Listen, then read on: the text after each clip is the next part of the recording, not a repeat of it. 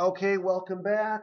And today we are going to continue on our discussion of counting principles um, and today we're going to talk about combinations. And so, like last time, combinations are very similar to permutations, except we're going to allow um, we're going to operate on the assumption that order does not matter. So if order does not matter, it's a combination. So if we're looking at the number of combinations of objects, that means that, hey, we're going to choose these objects and we don't care about the order in which we chose them. All we care about is what we have after we've chosen them. So order doesn't matter anymore. So now my technique is not going to work as well as with the other one, okay? Because order doesn't matter anymore. So, but I'm going to tell you what I do, but the calculator, again, there's a function on your calculator I'm going to introduce that will give this to you easily, or you could use the formula. Okay, so here we go.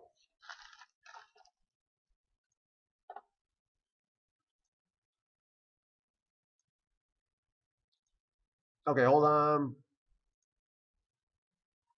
So, here is the formula for combinations. Notice that it's exactly the same almost as a permutation. So the permutation piece is right here. So combinations, remember, combinations say, hey, order doesn't matter. So we want the number of combinations, then, hey, it's the permutations, and what we're doing is we're taking out all of the distinct group sizes from size 1 to size R. And we're getting rid of the distinctions, okay? Which means, for example, if I take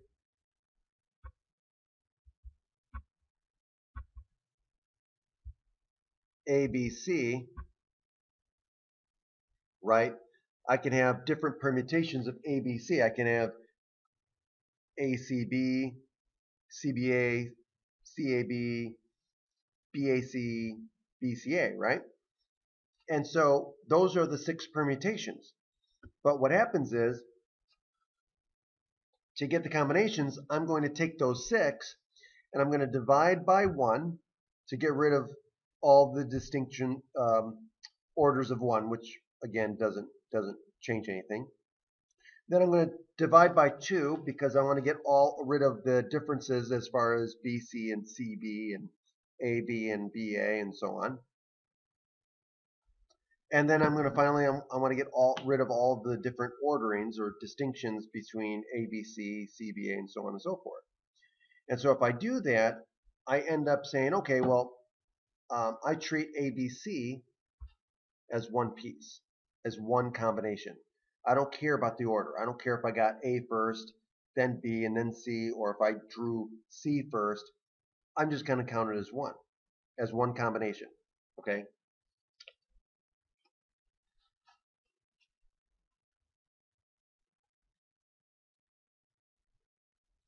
Now, the way I do these is the easiest way. Again, if you want to do it this way,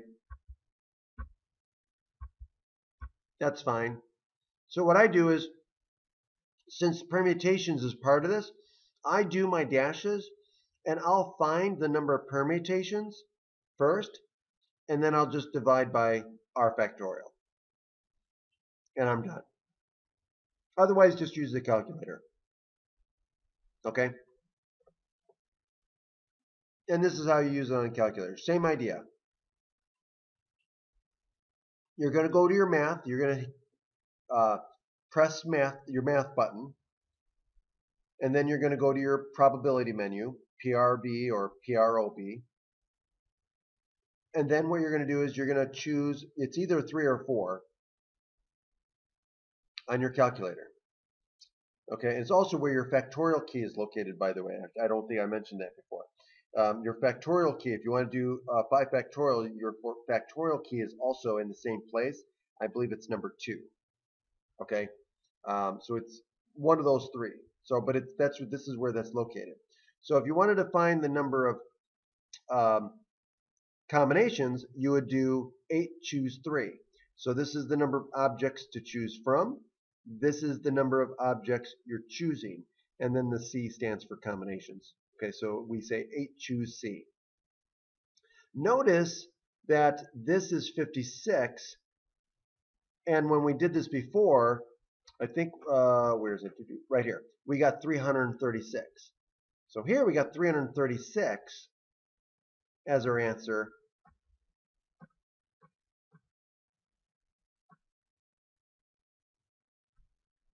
Oops. Here we got 56, so much smaller. Okay, so make sure you read the problems carefully and determine whether order matters or not. It will affect your answer. So now here's an example. We want to form a committee, right? We want a 4-person committee, but we have a group of 10 people to choose from. Now in this case here, do we care with the order in which people are chosen? No, we just care about whether we have 4 people, 4 distinct people in there. We don't care whether somebody was chosen first to be in the committee or chosen last to be on the committee. All we care about is who ended up being on the committee, right? So this is a combination.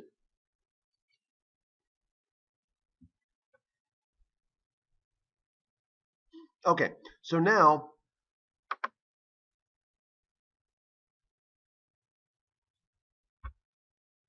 how do we do this? Well, oops, I shouldn't have done that.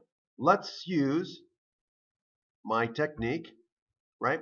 So how many people are we choosing from? 10. How many people are we choosing to be on the committee? 4. Well, let's find the permutations first. So how many people do we have for this one? Well, it'd be 10. And then we have 9 to choose from for this one. And then 8 to choose from for this one. And then 7. And so what do we get for the number of permutations? Well, what we're going to do is use the fundamental counting principle and multiply those.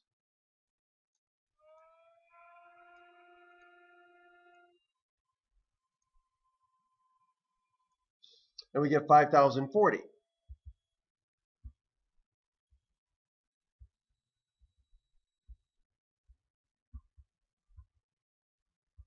So now, this is not the answer we're looking for. This is the number of permutations. Well, now what I'm going to do is I'm going to take this number and I'm going to divide by r factorial, which is 4 factorial. So I'm going to divide by, well, 4 factorial is 4 times 3 times 2, which is 24.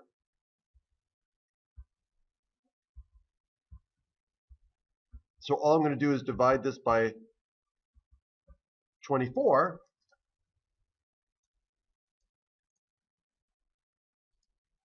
And I get 210. And that's the answer. Okay, again, don't have to do it this way. You could use the formula.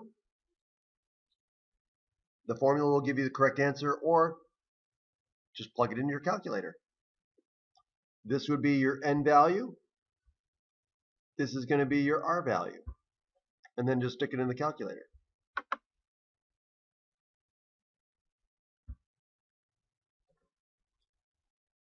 And there you go. There's the formula. So again, of course, these cancel with these, right? And then you can cancel things like 4 divides 8, 3 divides 9, and so on. So there's ways to simplify it. But again, you could just stick this in your calculator and plug out the answer. No big deal. Okay, so now, notice how the combinations grow in this case.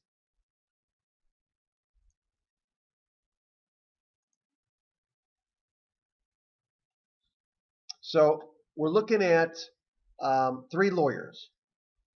Okay, so 3 lawyers are to be selected from a group of 30 lawyers. Okay, to work on a special project, how many different ways can the lawyers be selected? So in other words, how many different ways can we choose 3 of the lawyers? Okay, we don't care about the order, right? That's the key. We don't care about the order in which the 3 are chosen. Well, which one of these would fit?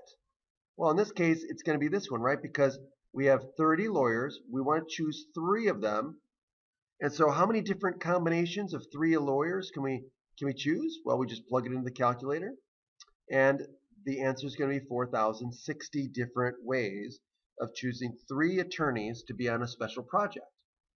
Okay? And that's the answer. Now, what about this? In how many ways can the group of 3 be selected if a certain lawyer must work on the project? Okay, well, if we have 3 positions, right? So think about this. Oh, hold on. Okay, so why am I doing that? Okay, so we have 3 positions available, right? Now, there's a certain lawyer that needs to be put on the committee. That's it. There's no, so there's one spot that we already have filled with one attorney, right? Okay, so that means we have 2 spots available for how many attorneys?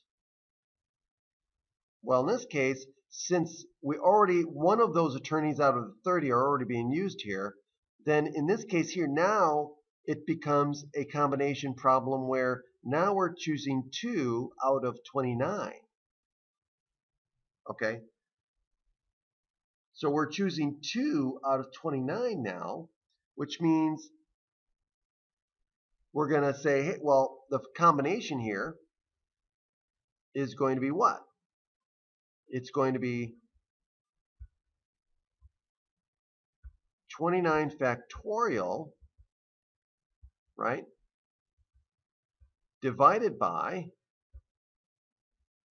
29 minus 2 factorial, right, because I'm choosing 2, so it's 29 minus 2 factorial, which is 27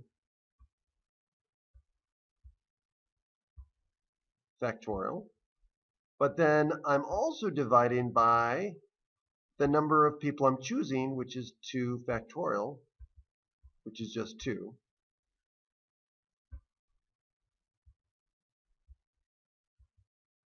Okay, and so if I calculate this out, then I'm going to get 406.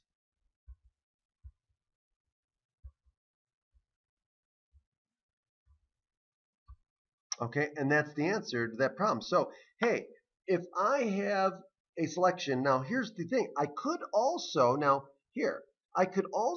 have done this, right? I could have used the fundamental counting principle and say, hey, okay,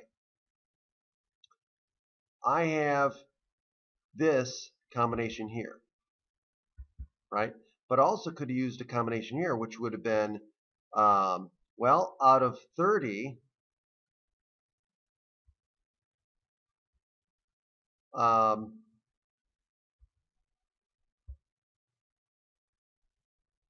or 29, I should say. Out of the 29, I'm choosing how many? 0. Why am I choosing 0? Because I've already got a fill. Well, what's 29 choose 0? Well, that's 1. Because there's only one way to choose none, right? Just like there's only one way to choose everyone, right? Okay, so so 1 times any number still gives you the number. So we still would have gotten 406. Okay. Now, what about the next question? The question here says, in how many ways can a non-empty group of at most 3 lawyers be selected from these 30 lawyers? So now we're saying how many non-empty groups, which means it has to be at least one. So we have to choose at least one lawyer but no more than 3. So we can have a group of either 1, 2, or 3. Well, that means we have to figure out the combinations of each one of those situations and then add them together. So in this case, here it is, right? So in this case here,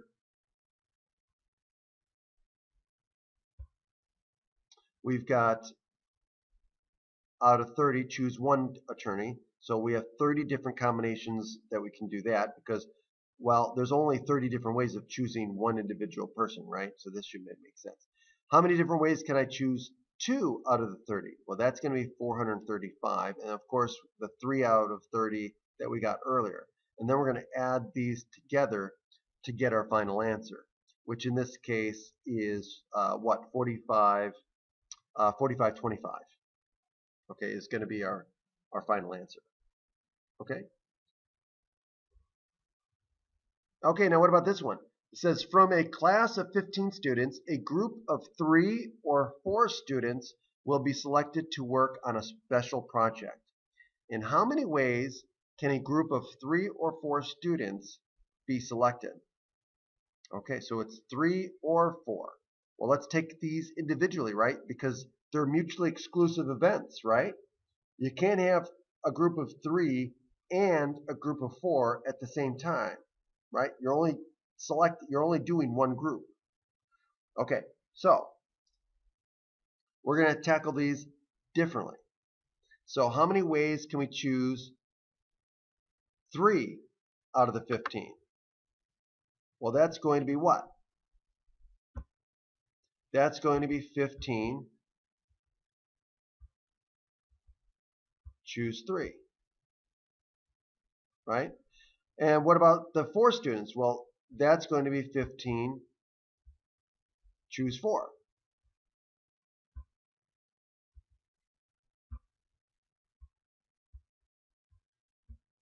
And then when you're done, you add because it's or, right? So you take this number and add it to this number, and that's the answer to the question.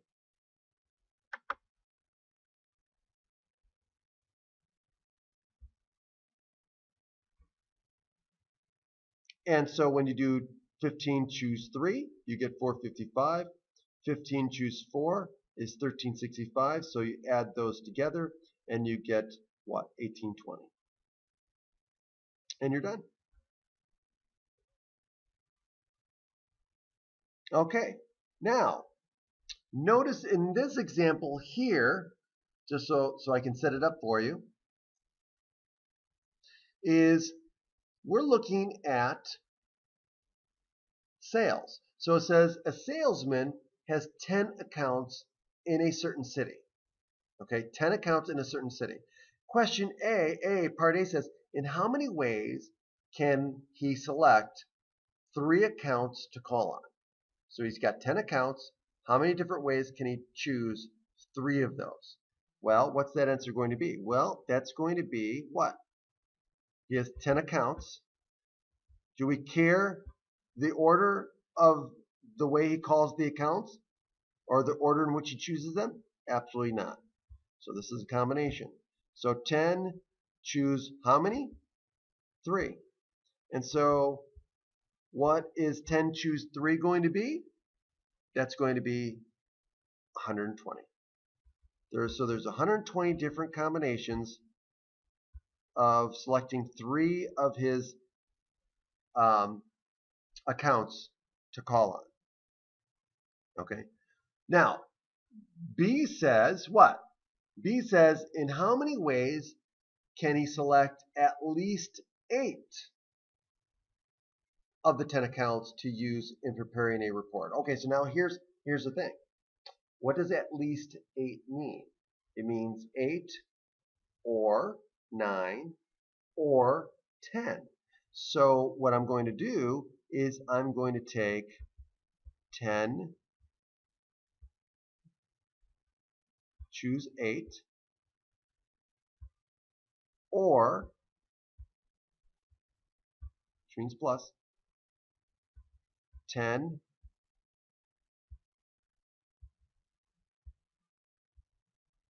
choose 9,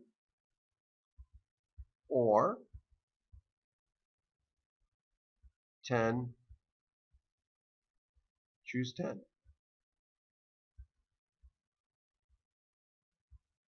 Okay. Well, we know this one is 1, right? Okay. And this one is going to be 9. Okay. And 10, choose 8. Oh, I'm sorry, not 9, 10.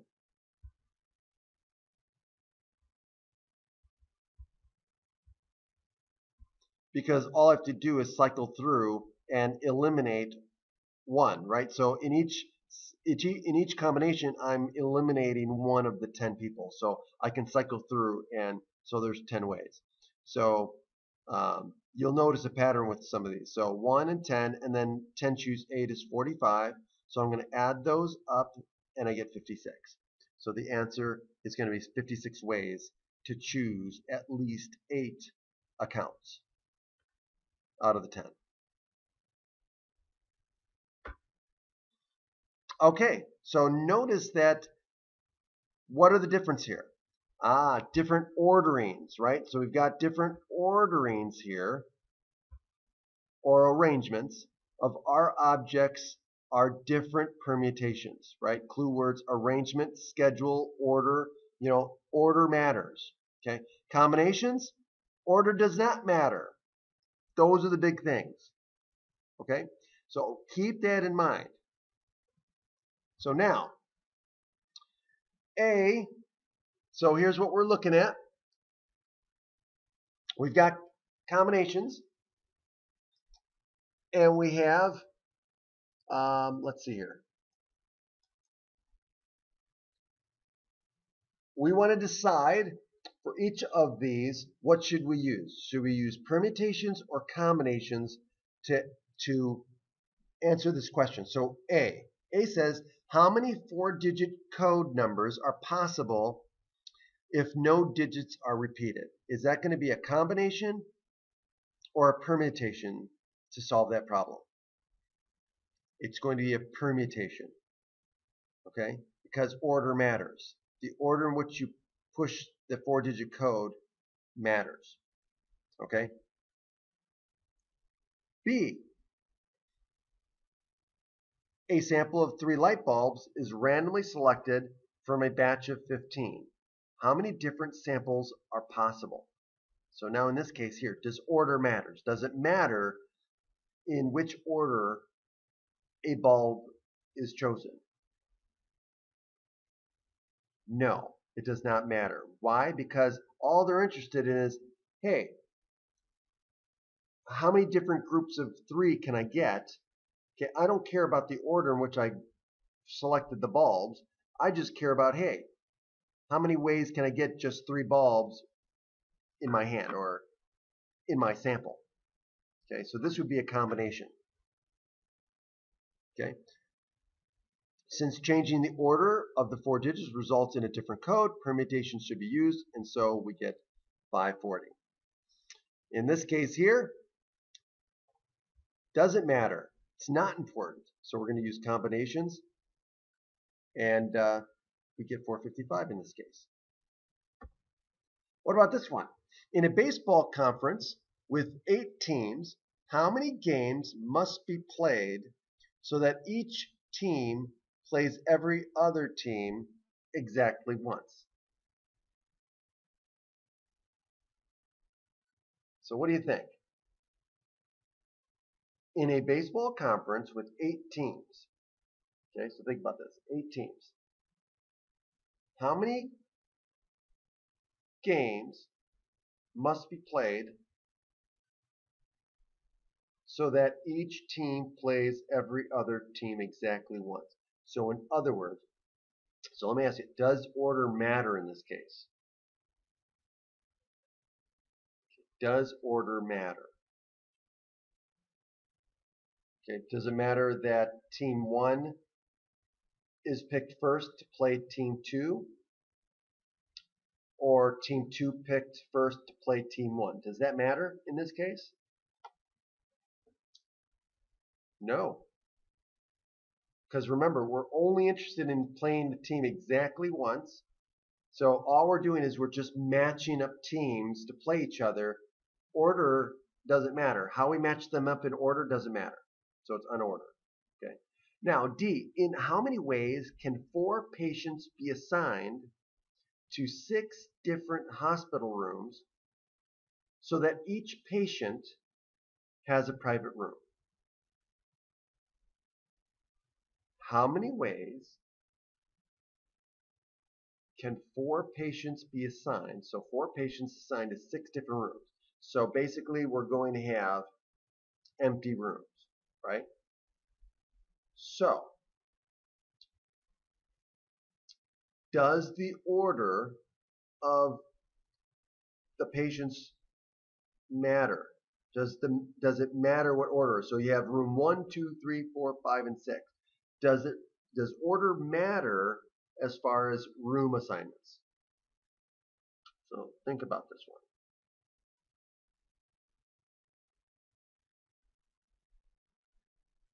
What do you think? How many ways can 4 patients be assigned to 6 different hospital rooms so that each patient has a private room?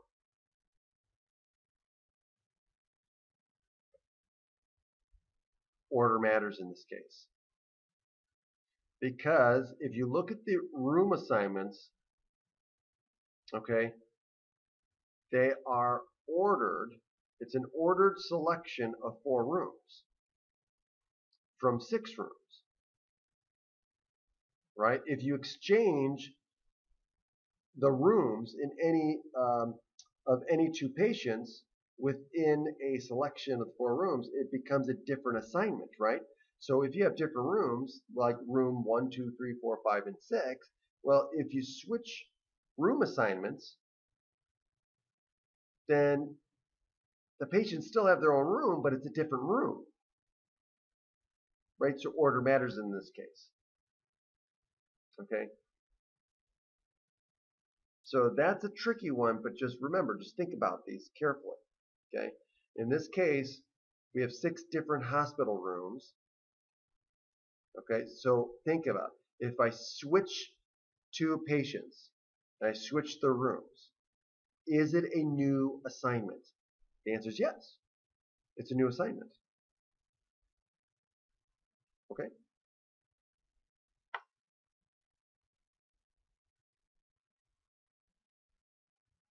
Okay, so here's the way to look at permutations and combinations. Permutations here, notice the permutations on the right here, or excuse me, on the left.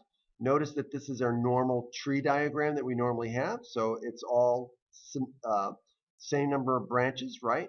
So this helps us with permutations. This will give us permutations every single time, okay?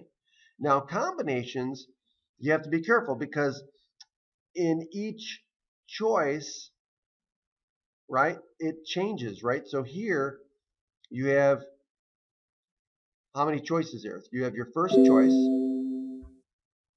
So you have your first choice for this case here, right? And so let's give the setup. So in this case, it's soup. And we're basically looking at different types of soup. And you can have, suppose 2 cans of soup are to be selected from 4 cans on the shelf. You have noodle soup, bean soup, mushroom soup, and tomato soup. And so in this case here, there are 12 ways to select 2 cans from the 4 cans if order matters. Okay. Now, on the other hand, if order is unimportant, doesn't matter, then there are 6 ways to choose 2 cans for the soup. Okay. So notice that if we choose for our first choice, if we choose this one, N, right? So here's, if we choose the noodle soup, our second choice is going to be either one of these 3, right? Now we can no longer use these assignments together. So now what happens is if I choose B, right? So here's my 3 outcomes here for combinations, three combinations so far. Now, if I start with B, well, I can't do B with M, excuse me, I can't do B with N, right? Because I'm already got it. So I can't repeat the BN here. So basically I'm down to 1 branch here. So I can do B with M and B with T though. Okay. Now, what if I go to the next one? What if I choose M? Well, that means I can't choose M with B because I already got those matched up. And I can't choose M with T, or excuse me, M with N because I already got that in. So that only leaves me with MT. Okay. And then if I do T, well, I've already got it matched with everything else. So that just is a straggler. So I can't count that one. It's already counted. Okay. So now I just all the branches, right? So I count all these branches and I end up with 6 combinations. So you could use the tree diagram, but got to make sure you use the tree diagram carefully in this case. Permutations, the same old with the tree diagram. Okay, you just got to use it correctly. Okay. Okay, that's the end of 8.3 or 8.2. So next time we're going to tackle probability applications with everything that we've learned in section 1 and section 2. So now section 3, which will be next time, is now putting all this together to help calculate probabilities of all kinds of different situations and events. Okay, until next time, make sure you're doing the videos. There's lots of other examples in the textbook for these sections, so please make sure you're practicing. Please bring your questions to class or email me, and I will be more than happy to help. And if you email me something you're working on, email me your work with an attachment with your work, and I will be able to help you. Until next time, have a great day. Bye-bye.